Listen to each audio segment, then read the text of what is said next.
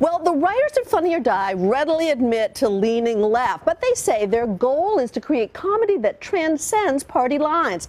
The highest compliment, they say, is when people from all political points of view laugh. Funny is their mantra. Take a look. So, I called this news conference, and you're gonna flip over this. You're gonna love this. They're some of the hottest political jokesters around, the folks at Funny or Die, with 50 million online followers. I have to know, what is it like to be the last black president? Seriously? What's it like for this to be the last time you ever talked to a president? Humor with a purpose is what they call it. I'm going to press this. Don't touch that, please. That Between Two Ferns video led 1 million people to sign up for Obamacare. It's also a bill that won't go anywhere. We had a rare glimpse inside their new comedy war room in Los Angeles. Just make a healthcare song. A rapid response team to try and keep up with politics these days. The day we visited, the biggest story politically right now is Bernie introduces Medicare for All bill. What's the funny in it?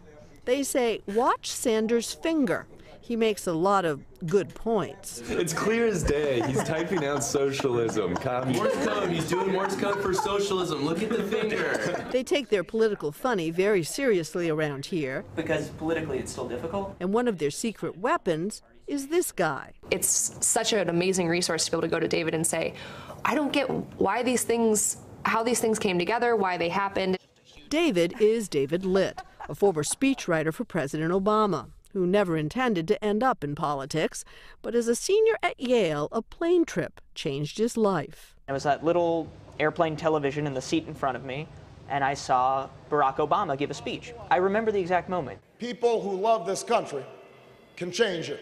By the time that plane landed, I was ready to do whatever it took to help be part of that campaign. You were 24 years old when you went to work at the White House.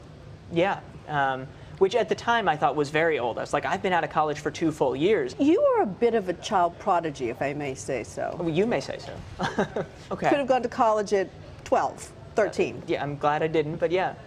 Now 31, he's written a candid and self-deprecating book about his White House years. You say the president didn't know your name until the second term. He thought my name was Lips rather than Litt, briefly. I think he thought it was a nickname. I'm not really sure.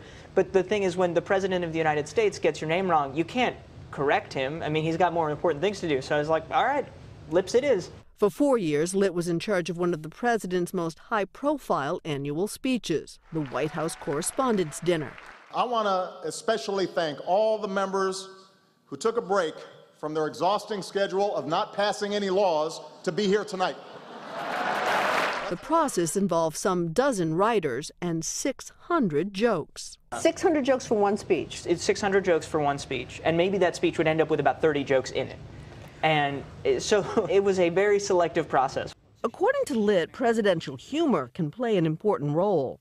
There's 2 things to me that jokes can do for a president. One is, it's just a reminder that this person is human. I'm just a person, I make mistakes, and so self-deprecating humor can do that. And the other thing that comedy can do is tell the truth in a way that you're not always allowed to in politics. And these days, he says, nothing could be more important than that. I think young people recognize that our politics right now is not working the way it's supposed to. And comedy is a way of acknowledging that without totally giving up on the system. So having the sense of the absurd, but also a sense of possibility and a sense of hope at the end.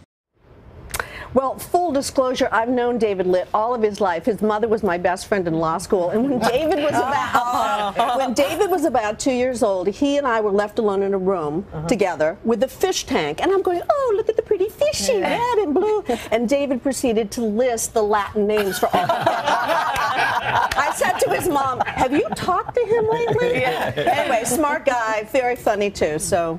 Fun story. Cynthia, thank you. Hello, Today fans. Thanks for checking out our YouTube channel. Subscribe by clicking that button down there and click on any of the videos over here to watch the latest interviews, show highlights, and digital exclusives.